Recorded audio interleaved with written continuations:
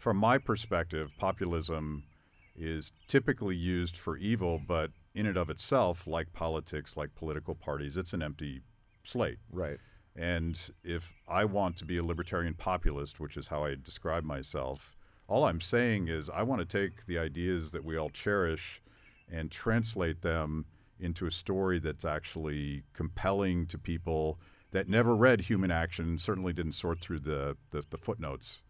And to me, there's nothing wrong with that. It's almost a requirement if we want our movement to be popular. And if we're not trying to at least engage people that aren't like us, I'm not sure what the point is of what we're doing. Yeah, well, I mean, I just don't see how. Obviously, there are problems with modern populism, and with all previous forms of populism. And you could look at a left-wing populist or a right-wing populist, and I'm sure find a whole list of areas that we would disagree with them on. But to me, from the libertarian perspective, I mean, we have, you know, in the United States of America, we're living under the largest government in the history of the world by any reasonable metric. Spends more money, has more weapons, biggest spying capacity, biggest prison and state, like everything you could think of. And we have a completely managed economy.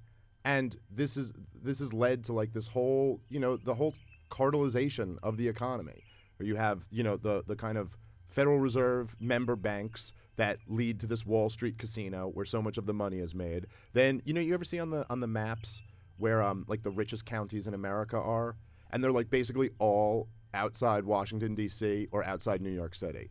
Now, that's not capitalism. It's not like there's some great industry there that's produced, oh, there's so many factories or something. This is just that, well, this is where the easy money goes into the stock market game, and this is where the politically connected get their government funds over here.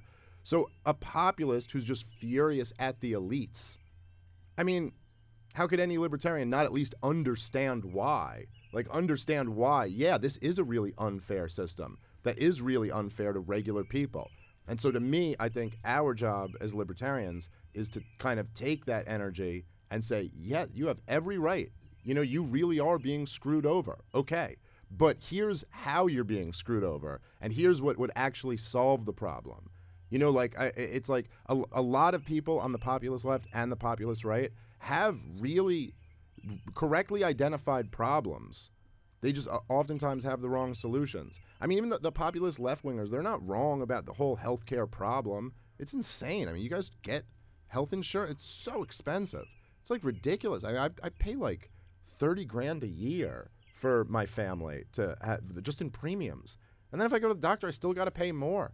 And there's people out there who this just ruins them, you know? And so I understand the impulse to be like, okay, but here's the problem. Your answer is what? The government just socialized the healthcare system, when the whole problem is that the government has driven all the prices up to begin with. So left or right, I'm open to talk to populists. And I agree. I think the only way we'd ever have a successful libertarian movement is if it is with a spirit of populism. It's like a spirit of like, these guys are screwing you over, and it's not right.